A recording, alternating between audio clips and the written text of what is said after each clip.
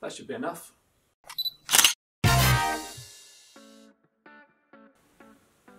Now, I don't know about you, but I'm starting to really hate my own company.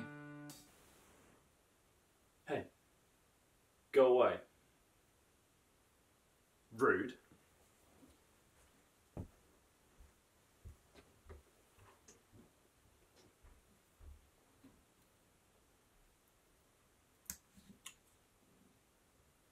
But as I'm the only one I really have, I'm trying to rise above it. Come on, you got this. Don't let him get to you. You're better than he is. No, you're not. So, this week I thought I'd try and clone myself. Firstly, you're going to need a tripod, one that you can lock off and keep secure, or any surface you know that will not move an inch. Secondly, try and control your light source. Relying on external light is not good.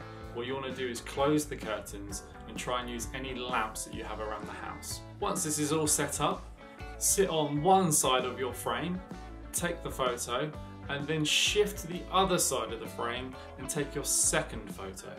Now that you have two photos, cut them in half, put them back together, and there you have it.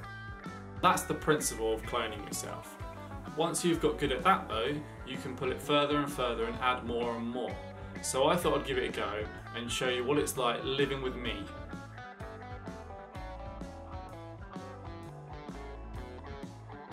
And there you have it. I hope you enjoyed that. If you do try cloning and upload it, don't forget to tag us so we can see what you've been up to.